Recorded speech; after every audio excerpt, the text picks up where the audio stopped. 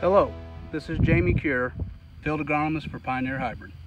Today I'm going to show you how to locate and properly identify a growing point in a young corn plant.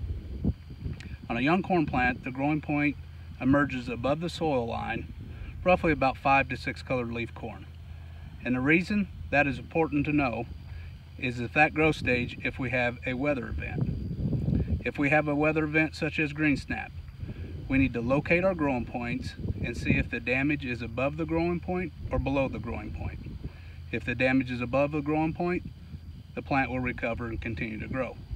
If the damage is below the growing point, then that particular plant would be finished. Also, another weather event that we need to check on growing points is after a hailstorm, especially if the hailstorm has large hail where it hits the side of the stalk.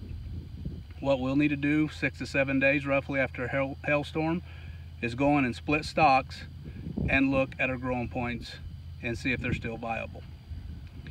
Here I have a stalk already split, and you can see the growing point here coming up the edges of the stalk and coming to a point here.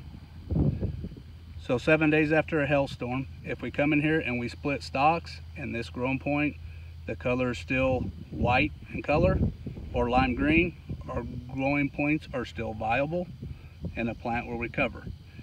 If these growing points start to turn discolored, a brown or tannish look, and start to rot, then the growing point is dead and that plant will not recover.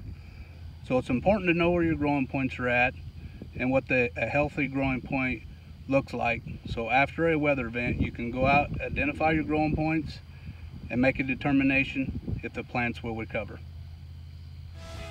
That concludes this Pioneer Growing Point Agronomy video podcast.